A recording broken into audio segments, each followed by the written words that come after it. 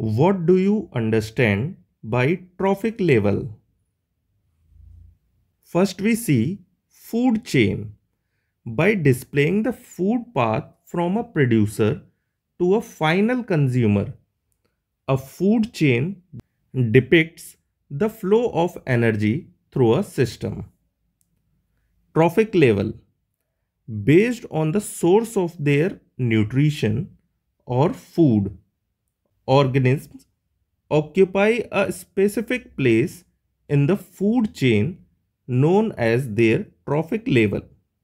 Primary producers comprise the first trophic level, followed by the primary consumers, herbivores. Secondary consumers, carnivores, are feeding on herbivores, etc. For more such videos, please subscribe our channel and press the bell icon for the latest notifications. Thank you.